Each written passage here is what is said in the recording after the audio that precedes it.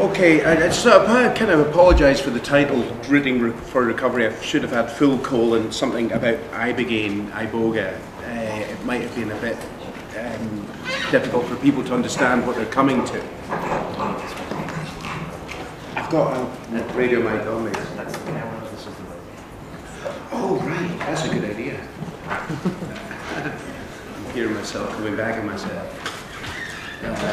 Okay, so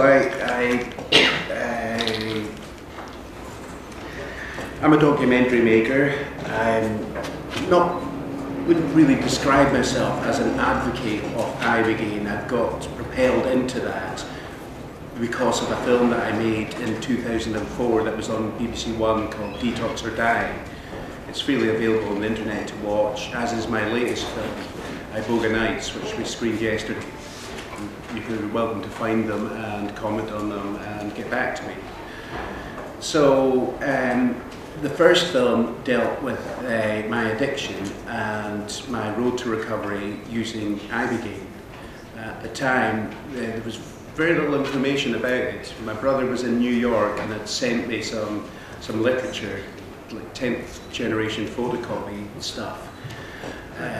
Quite hard to read, but I got the idea that this was a possibility for me to quit my long-term methadone addiction. I'd been a heroin user, or a user of various opiates for many years in Scotland, in Edinburgh and Glasgow. I'm originally from the Highlands of Scotland, and yeah, I guess the opiates gave me a sense of being part of something, part of this subculture of the junkie, and I bought into it. Crazy though it may seem, it did give me a sense of purpose in life. Yeah, and I'm going to show you a couple of images. My junkie life. So this is me in Edinburgh in 1986. A young man injecting, and obviously I think I asked my wife to take a picture of me. So I'm obviously into the whole thing, you know, it's a big deal for me. I've bought into this underground culture, a cult of sorts, and almost something religious within it for me. I was injecting all sorts of opiates. One of them, especially Ibogaine, was very big at the time, and I'd almost describe that as a psychedelic opiate. It was obviously designed for pain relief, but when it was injected, the tablets were mixed with water, hot water, and injected, mainlined. It gave this incredible rush that was akin to a religious experience. I actually did see images of myself as if I was Jesus, or on the cross, or whatever. An incredible feeling. But most of the time I was sitting taking methadone, injectable methadone and such like. I was one of the lucky people that didn't contract HIV. A lot of my friends did at the time. Edinburgh was known as the AIDS capital of Europe. And obviously you have the stuff like train spotting and such like that is that I lived through that kind of period in Edinburgh at that time. An insane thing to buy into, but it really did give me a sense of being part of something, part of a culture. Even if it was nihilistic, it meant something to me. So for various years afterwards, I struggled, and this I sort of designed this myself. It's obviously a bit faked, but it's me glugging a bottle of methadone. Which I didn't really do it like that. That's a kind of cartoonized version of what I did. But it kind of summed up this need for methadone, and I did find it really helped me, and I do back harm reduction. It's a good thing to bring the struggling addict into the medical world so they can get the support and such. So yeah, I'm sitting there on methadone, which is the government prescribed alternative to heroin and such like. And it did help me, I have to say, it did help me. The problem with methadone that you probably have heard is it's a very difficult substance to break the habit. So I'm sitting there for years and years and years on this methadone prescription. Yeah, I was able to function. I was able to hold down jobs, have relationships. There are downsides to taking methadone. It kind of mixed with alcohol, it can affect you kind of emotionally and your temperament and such like. But on the whole, lived quite a normal life and stable life. So though there are issues with methadone, I have to say, and in my first film, Detox or Die, if you know it or have seen it, it does look like I'm hammering methadone and saying, oh God, you know, I can't get off it, this is not good at all. I've changed my mind since then, and I do realise that harm reduction is a good policy, and especially I loathe seeing the stuff in the newspapers about giving free drugs to junkies. By the way, I do use the word junkie in the sense of being one myself in the past, and I've said this before to people like Negroes have used the word nigger. I just use it, and I know it's not kosher within certain parts of society to use that word. Obviously the media use it all the time, and I don't like that, but I use it in a different sense. I'm kind of reclaiming the word, so to speak. So I'm going to come out of this, and I hope I don't, yeah, right, okay. So, as I said, my brother sent me some information, and I found out about this stuff that hailed from Africa. And these are images of people in Gabon that are part of this religious cult, we could call it, of Bwiti. And they're using this for centuries, this sacred plant, as a form of spiritual advancement, using large amounts of this root bark. It's from a shrub. It takes quite a long time to grow, it's 7 years. So, you know, the sustainability is an issue now, with many people wanting to use Ibogaine, and that's another thing we could go into for hours and hours. But certainly, it seems like it could be running out. So the people use it as this is preparing for a ceremony. Usually young men coming of age ceremonies take vast quantities of the root bark, go into a deep psychedelic state, speaking to spirit ancestors, and yeah, the witch doctor, if you could call it that, the person that leads it, is known as a Nganga. Now you're getting people that are actually, that had never been in Gabon, that are painting their faces and calling themselves 10th generation Ngangas and doing treatments. Sometimes, you know, that can be a good thing if people buy into the imagery and it works for them, then that's fine. But there are a lot of charlatans out there doing treatments for people, and it can be dangerous. And I have to say, there are certain people that should not be treated, and I know of personally several people that have died taking it. One guy that was in my recent film that unfortunately died in August, I think it was. He shouldn't have been treated. He was quite a very, very damaged drug addict.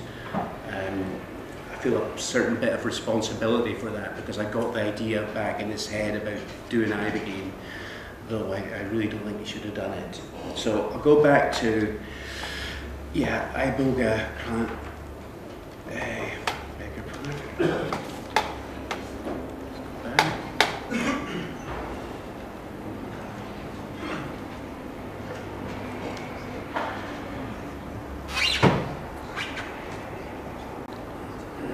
Trying to find if there's a way of showing these pictures small.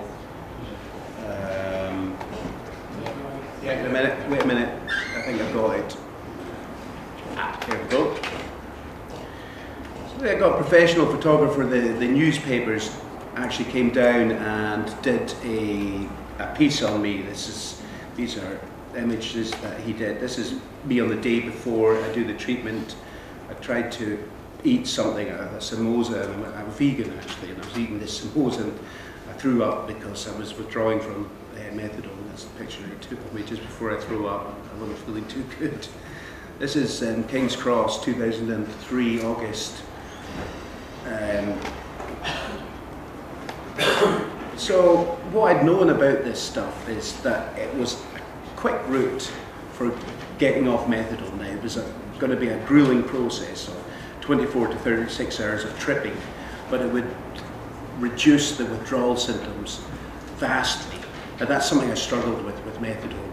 It just went on and on and on. The withdrawal from methadone is not 3 days of having the flu, it's weeks of sleeplessness and this all-encompassing darkness in your soul that eventually you just crack with it and go back on your whatever it is, methadone or dihydrocodone or morphine or heroin. Heroin actually has got less of a half-life. Methadone, it's a longer one, so it's a tough one to break. But I'd cut down to a small amount. I was going to the gym, I was eating quite well, juicing and all this stuff, building myself up. This is all in the film. These are stills that you can actually see the moving images. This is basically an image of the Ibogaine capsules that I was to take that morning. Now this is me dressed as, it's a bit of a tribute to the Bwiti, but I'm not going to pretend that I'm buying into the whole African ritual thing. I made up my own ritual, what I call the methadone ghost. So yes, it was a tribute to the African Bwiti people that do these tribal ceremonies. But that's as far as it went. I really, yeah, it is a bit theatrical and probably for the television, but not. What I wanted was this essence of what I was, the methadone ghost, because I felt quite ghostly on this stuff. I could almost walk through walls. It does, methadone's a psychoactive drug, and you get high on it. Doctors don't really like to say that, but you do get high on it. So I wanted to cleanse myself once the stuff was over, once the trip was over, that I would take this face paint off, and I had a white shroud on. I would remove that, and that would be my methadone ghost gone forever.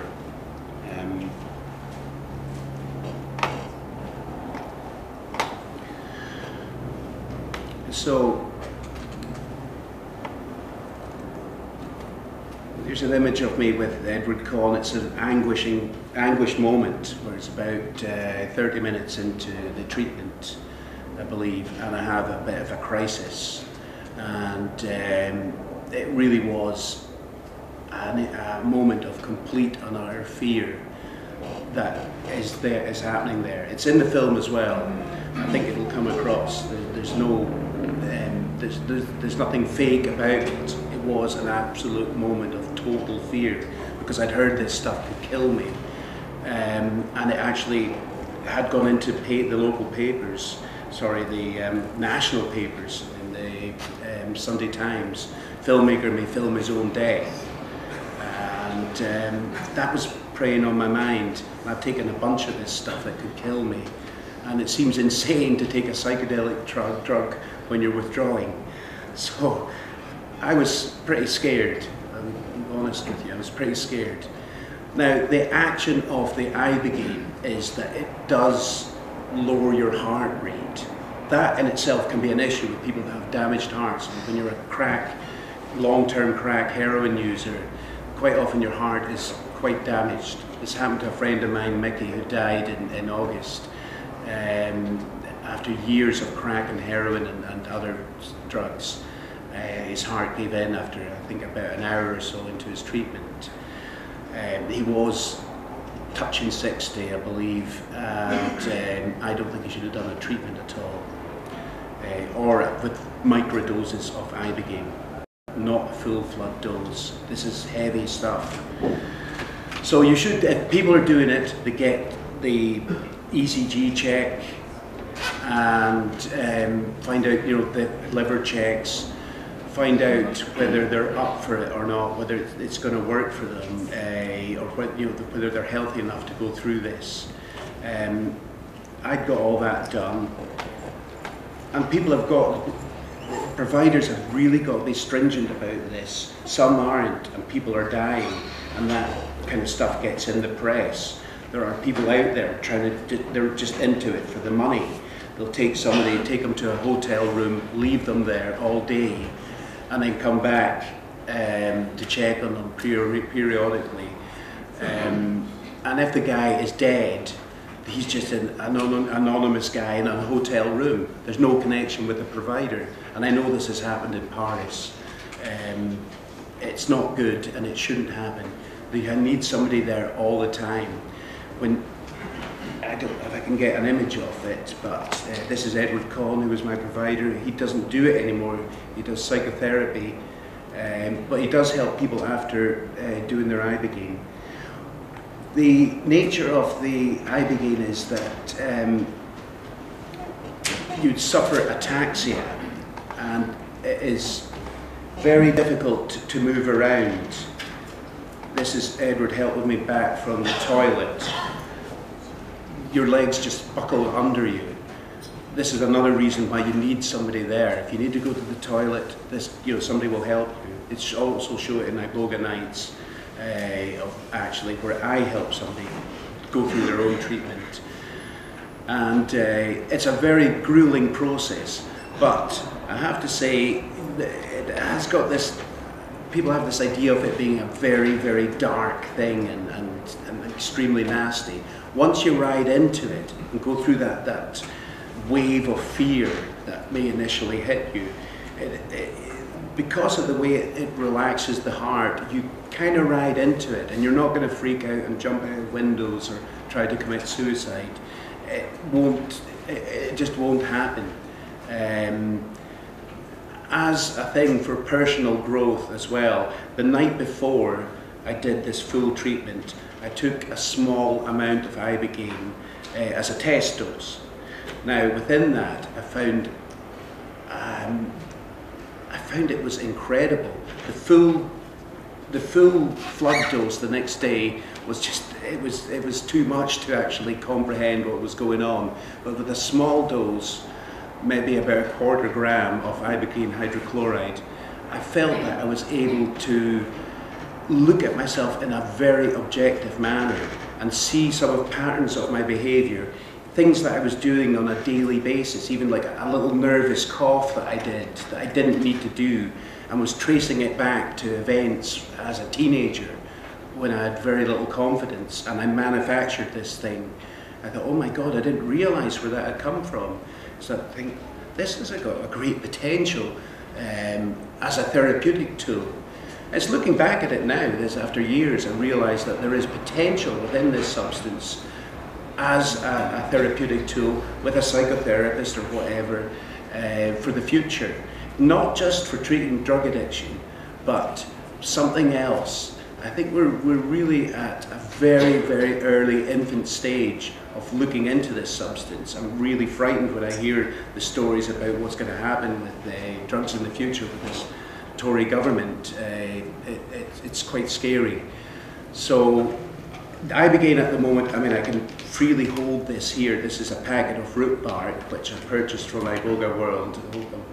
I made some product placement there, but it is an unlicensed substance in the UK. It can be bought over the internet. I wouldn't recommend people do it by themselves. But this is just the raw root bark. You wouldn't really get incredibly high off this small amount. But addicts use it after doing their flood dose of Ibogaine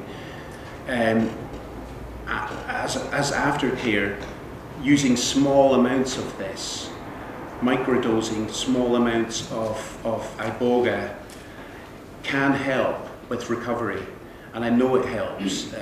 I've been in that boat. With me, I found after 2 days of this intensely grueling trip, the withdrawal symptoms just washed away. I was tired out, I found it a bit hard to walk, but after years of methadone addiction, I'd broken the habit. I have to say it's not a cure for drug addiction, but it's certainly a tool that can help many, many people. It helped me, and I went back on the journey 2 or 3 years ago to make a follow-up documentary, because I had so many testimonials from individuals who had said they had been helped from watching Detox or Die. I didn't set out to make a piece of propaganda to make money out of it for myself on doing Ibogaine therapies or whatever, but people used that film to go on their own journey, and if it helped them, that's good. I never set out to do that, but it seems like the film is out there for people to use. And that can only be a good thing. With the amount of exploitative rubbish documentaries that I'm seeing on TV, I thought, well, something that is bringing good into the world, that's got to mean something. So if that's all I get remembered for, because I do make other films, but if that's all I get remembered for, then so be it. And it's a joy to be invited to an event like this, to speak openly about this bizarre psychedelic from the depths of Africa, and how much it can help individuals. I had a bunch of other stuff on there to show you. I never timed this, but I suppose it seemed to be coming to a natural conclusion at the moment. I noticed I had a 5-minute thing coming up there with Cameron. So yes, it certainly has potential to help with many struggling drug addicts. And I think there are various other substances as well, used by indigenous peoples, like ayahuasca, peyote. These things have been found to help with cocaine and alcohol addiction. And it's not necessarily a bad thing to go out of your own country, out of your own space, into these places with the tribal folks and do it. I think sometimes the imagery can actually help as well. I did it with just dressing in a certain style and creating this. Strangely enough, when I washed the face paint off, I had the shroud. I thought, I'll keep the shroud, just put it in my case and take it home, just as a memento of it. For some strange reason, and I don't know why, but when I got back home, I opened the case and I was kind of looking for it. Where's this shroud? I couldn't find it. It disappeared. So I think it was meant to go. It probably wasn't mystical. I'm sure I mislaid it, but it was almost like it was meant to be shedding the methadone ghost that I was. Yeah, certainly Ibogaine gives us, on the whole, gives addicts a 6-month respite from addiction. People do sometimes relapse after that 6-month period, but it might be a good idea where they try some more or do a microdosing. As I said, it needs to be out there being analysed by people within the medical communities. I hope in 2 years' time there'll be more people here talking about Ibogaine. I thought there would be more talks on it, but yeah, if you want to do some more exploration of this, check my films out. They're free to watch, and get back to me. Ask me be a friend on Facebook and we can discuss it. If you've got any friends struggling with addiction, give me a shout. I'll be quite happy to chat. I'll do my best. But at the end of the day, I'm just a documentary maker. I don't do treatments myself. So yeah, thank you very much. I think I've got 1 minute in which to